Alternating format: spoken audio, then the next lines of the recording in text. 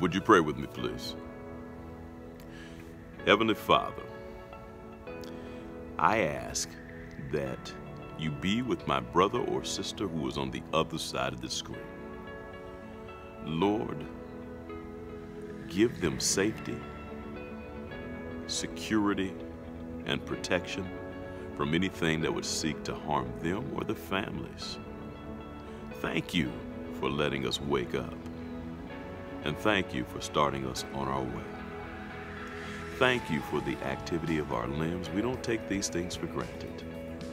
So for these reasons and more, we just rise to say thank you. As we move about our day, continue to remind us that you are God. We will always be so careful to give you all the glory, the honor, worship, and praise.